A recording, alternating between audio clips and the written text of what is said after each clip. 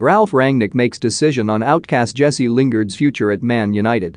Ralf Rangnick has reportedly made a decision on the future of Jesse Lingard at Manchester United ahead of the January transfer window.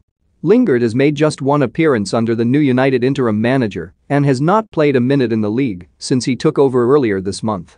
The England playmaker is understood to want to leave the club next month due to his lack of opportunities at Old Trafford so far this season.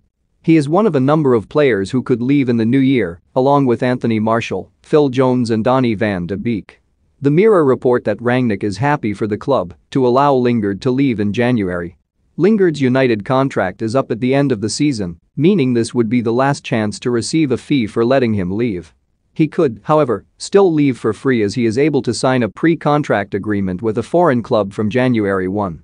Aston Villa and Newcastle United have both been linked with the 29-year-old midfielder, while West Ham United are also said to be interested. Who should Jesse Lingard sign for in January? Let us know in the comments section below. Lingard enjoyed a successful loan spell at West Ham during the second half of last season, scoring 9 goals and providing 5 assists in 16 matches.